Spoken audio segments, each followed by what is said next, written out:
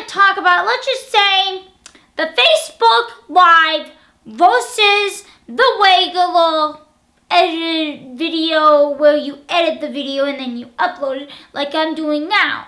But there's a difference. What is the difference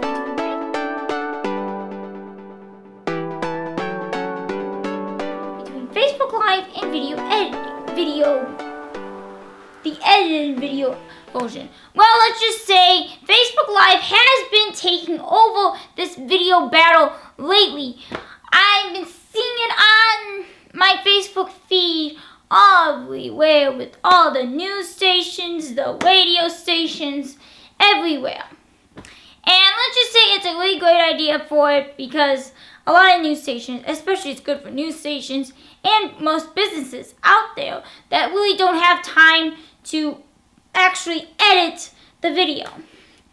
It's a new way, people, new way for a video to be live, with live streaming. But a lot of controversies, like you can't use music in the background if you're in your car driving down the road and you want to do a Facebook Live video. Don't do that. Don't do this. Do not do camera with the driving down the road.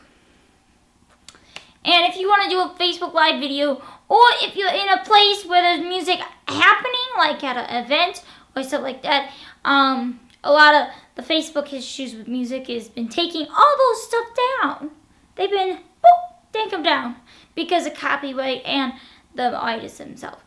Anyway, on that note, besides that, the Facebook Live video stream, you can actually use Facebook Live through your phone or your tablet or your computer, and you just shoot the video and then you just automatically post it right onto your feed. It's nice.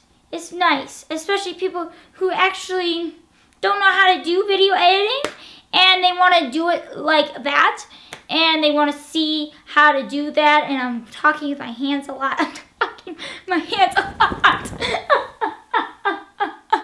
I'm talking with my hands a lot. Yeah, like, okay, besides me talking with my hands. So yeah, that's what the difference between Facebook Live and video editing. Video editing is you shoot the video like I'm doing now, you take it in the editing software like Premiere or a Final Cut Pro and you edit, and then you upload it to YouTube land. Or Vimeo, or, yeah. So yeah, but the Facebook Live video makes a lot of businesses a lot easier, especially most businesses that really don't know how to edit. They don't really know how to edit. They want to learn more about the Facebook Live. Yeah. I'm definitely going to use it because for me, well, while I'm editing the video, I can say, hey guys, I'm actually doing this, and then it'll automatically post on my feed, and you can easily post it to your Twitter feed. The whole Facebook Live started between with Meerkat and Periscope, and then it all crumbled together. Periscope started disappearing. A lot of people are not using Periscope anymore. And Meerkat started, well, Meerkat disappeared right after Periscope had launched. I think Meerkat just slightly bye-bye land. And then Periscope followed Meerkat into that whole land. And then now Facebook Live is the future of live streaming video. So yeah, that is what it is. So yeah, make sure you subscribe my next video like this up there.